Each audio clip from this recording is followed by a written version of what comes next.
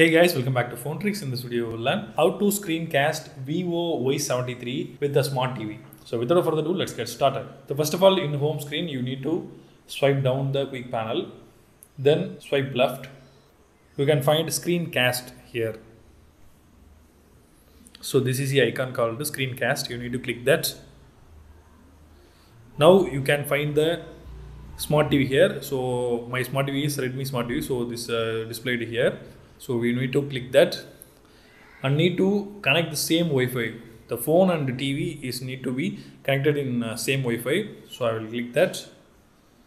Then click start now. Now the phone screen is displayed to the TV. You can view videos or photos or playing games, etc. Also you can cast your gaming also. So I will open the game.